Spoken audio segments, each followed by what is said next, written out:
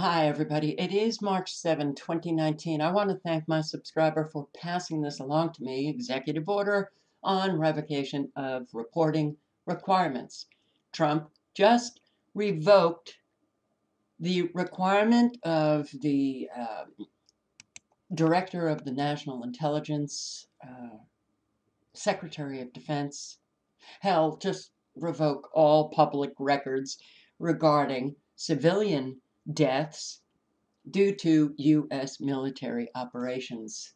Yeah, Trump is no different than Obama, like Obama was no different than Bush, like Bush was no different than Clinton.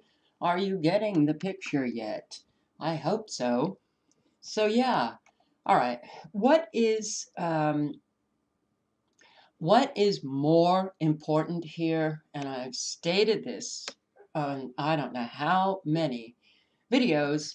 These executive orders are grossly unconstitutional executive orders. They have established that we have a king that can write law or repeal law by decree with the stroke of a pen. The National Defense Authorization Act, he has revoked sections of the 2016, 2018, and 2019 National Defense Authorization Acts that are passed by Congress. This is passed by Congress, and then the president signs into law. But now, Trump, being, just another puppet of those behind the curtain, has revoked parts of law that were passed by Congress. How could that be? Our government does not operate like a government. It does not have three branches of government. It is not, oh, it has no oversight. It is a corporation, guys. Please do the research. I'm not talking to you. I am talking to our lost fellow Americans. Um, so yeah, this is not how our government is supposed to work. Okay? We've set up a government due to these executive orders. We've set up a government that has a king that can pass laws or revoke laws by decree. Now, what does this mean exactly? That the Secretary of Defense is no longer required to report the number of civilian deaths carried out by U.S. military operations, that the Director of National Intelligence is no longer required to report strikes or deaths. Hell, no more public reports. We don't have to do any of that. Trump now can just kill in complete secret. And understand this, when any of these laws are passed, and signed by President, especially when it relates to our military, they always give themselves wiggle room. Well, yeah, you're required to present public reports to, collect the data, and these reports are supposed to be unclassified as long as it doesn't pose a threat to the national security interest of the United States. So they get to determine what the threat is, whether or not they're going to report it, and you know damn well the numbers they report are not the truth. So yeah, now Trump can kill in secret, complete secret, and he's given himself that power. Trump has increased the number of drone strikes dramatically since Obama. Oh, right. Obama increased the number of drone strikes since Bush. It's just been increasing. So I want to bring your attention to two sites. The Bureau of Investigative Journalism is one, and I've reported, or I've provided you guys with the information that was provided by the investigative journalism site. I never saw this page though, so maybe they've updated and included this page, explore the database, but they only have 4 countries. So what you do to find out how many strikes, how many people killed in these particular countries. Why are we in Yemen? Oh, probably at the direction of Saudi Arabia. If you want to know how many strikes since since Bush came in, put in January 27, then to now, hit create report, and the number of killed, 200, and anywhere in between 213 and 278.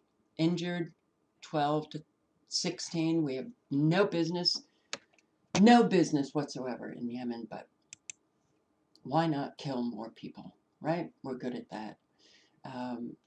Let's do Afghanistan. And since Trump, reported killed 1,589, or in between 1,589 and 2,497. Injured anywhere in between 224 and 445. And you can find out where those strikes were. Since our military is not providing any of this information, you can find it on other sites that is doing their best to collect the information.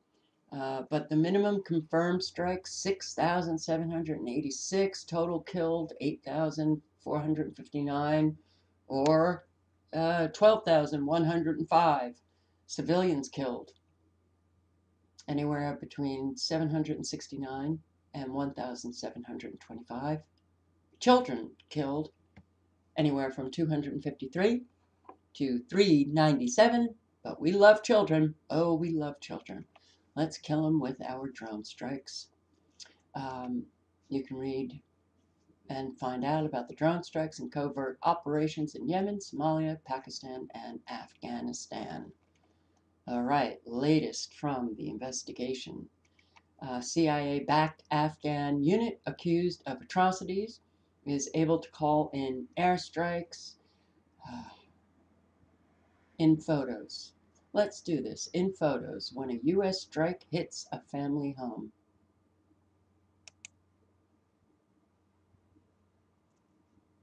We love children. Yeah, they have stories here. This is what we are doing. To children.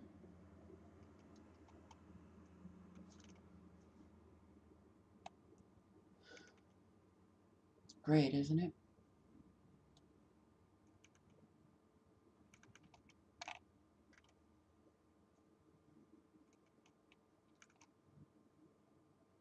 This is who we are, guys.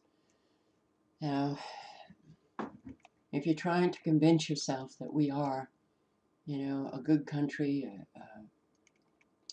a moral country,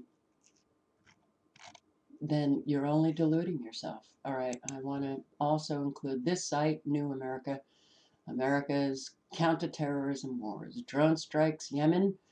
They also have other drone strikes, Somalia, airstrikes and civilian casualties in Libya. Yes, the wars continue in many countries, also in Pakistan. So let's do Yemen, since we're right here. So in the last 6 months, there were 4 drone strikes. Total strikes overall, 276. Civilian casualties overall, in between 116 and 149. Total casualties, 1,000, in between 1,350 and 1,741. And yes, there have been more drone strikes under Trump. Let's do Somalia. Did you even know we're in war? In many African countries, but Somalia? All right. Strikes in the last 6 months, 44. Total strikes overall, 144. Civilian casualties and total strikes, I believe. We started this in 2003. Civilian casualties anywhere from 22 to 37. Total casualties anywhere from 1,186 to 1,341. The most recent strike was February 28, 29, 26 dead. So, Trump presided over an unprecedented escalation of the U.S. counterterrorism war in Somalia. In 2017, he conducted twice as many operations in Somalia as had been conducted in any year since the start of the program, start of the war. With this escalation and subsequent policy changes, he intensified a war that had persisted though, at a slower pace since 2003, and which had killed more than 350 people before Trump took office. This is who we are. We're a killing machine. We are a killing machine. And we do not have a democracy. We don't have a constitutional republic. The people have no voice. We've got a king who can write law or revoke law by decree. And, well, we just kill. All links are below.